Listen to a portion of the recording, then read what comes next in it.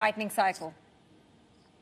I think in terms of balancing growth and inflation risks, so on and so forth, EM Asia is perhaps mostly done. What they're gauging is whether there will be any unwanted, unwelcome macro stability risks from the Fed doing more than what markets are betting on. I mean, the markets are betting on far less, and the Fed is perhaps warning that they could do more and then keep it there for longer.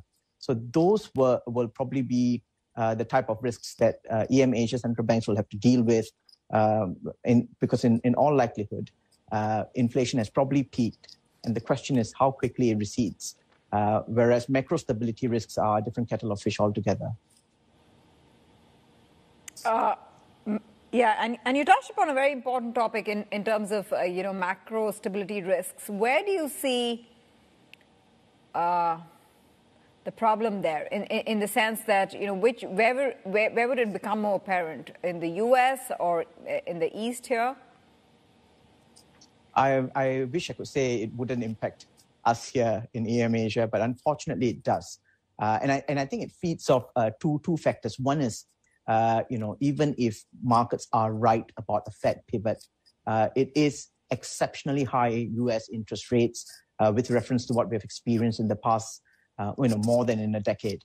That's one thing. So it's high U.S. interest rates will keep capital inflows into Asia fairly tight, if not increase the risk of outflows. And then under these conditions, it also creates further risks of, twin deficit risks that then go on to destabilize EM Asia currencies further. So going into next year, there will be, I think, two versions of risks evolving risks that EM Asia will have to deal with. The first is higher Fed rates that then depresses EM Asia asset market stability and FX stability. And then as we roll over, as recession risks become clearer, again, that could see, some risk of capital flight, at least in the initial phase of it. So it doesn't mean that the risks end with the Fed ending its rate hike cycle. We are then just confronted with a different risk.